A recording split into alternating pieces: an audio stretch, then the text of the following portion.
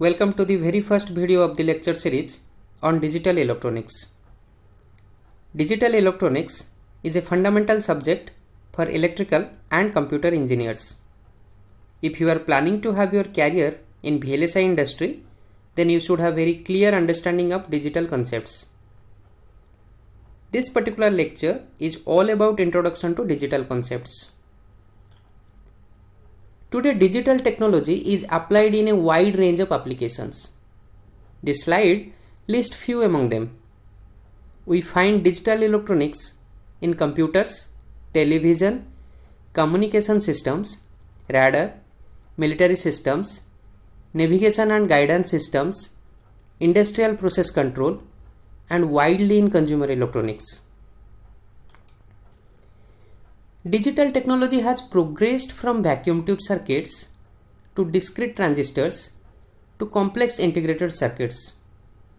Some of the integrated circuits contain millions of transistors within them.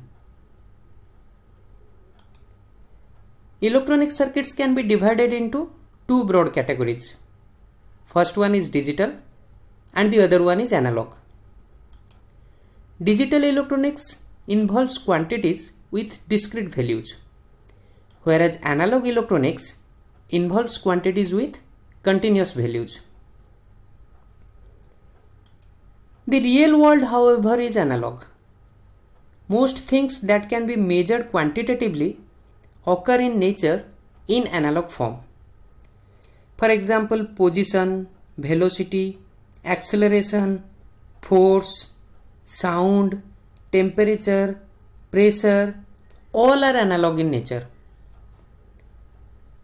During a given day, the temperature does not go from say 70 degree Fahrenheit to 71 degree Fahrenheit instantaneously.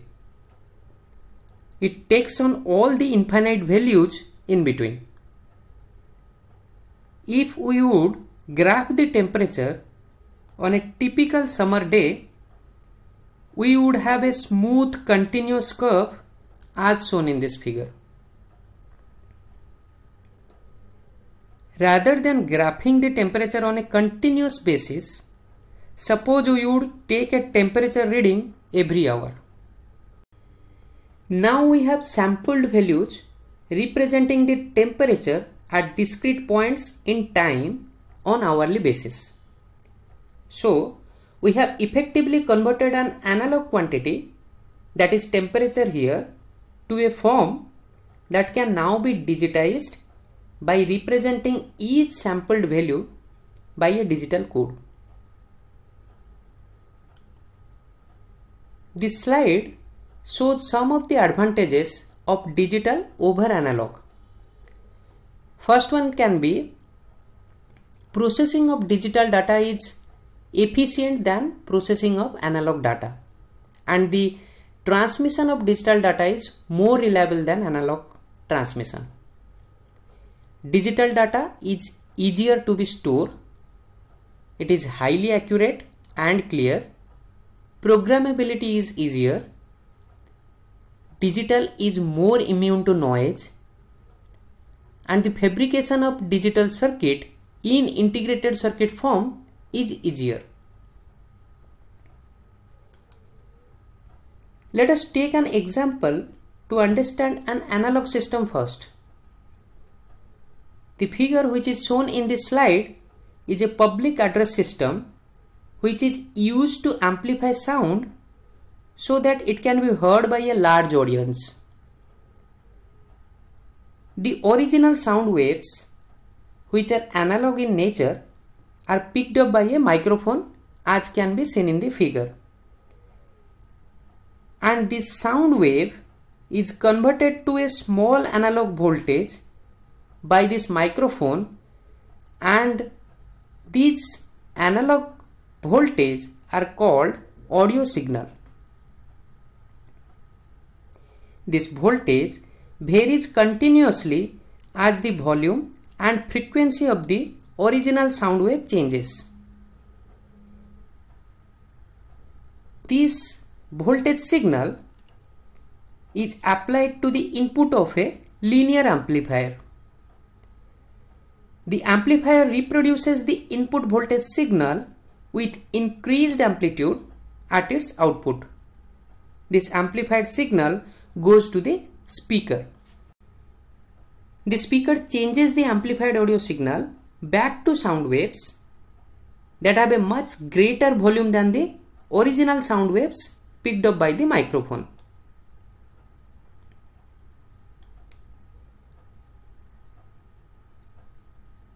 Now this particular figure shows a CD player, which is an example of a system in which both digital and analog circuits are used. Music in digital form is stored on the compact disc, which we call as CD in short form. A laser diode optical system picks up the digital data from the rotating disc and transfers it to the digital to analog converter. The digital to analog converter changes the digital data into an analog signal, that is an electrical reproduction of the original music. This signal is amplified and sent to the speaker, which converts the amplified electrical signal to the original sound wave with higher volume. When the music was originally recorded on the CD, a reverse process using an analog to digital converter was performed. This slide shows the basic outline of the lecture series. We will start with the number system, then we will cover Boolean algebra, combinational logic, sequential logic, logic families, and we will conclude this lecture series with semiconductor memories. These are few books which will be followed for this particular lecture series. So this is all about the first lecture, which is Introduction to Digital Concept. Next lecture we will start with the number system. Hope you have liked this video. Give your opinion about the video and the lecture series in the comment section. If you feel that this video will help any of your friends, then do share this video. If you want to watch the other videos in this lecture series, then subscribe to the channel and do not forget to press the bell icon for the notifications. Thank you for watching.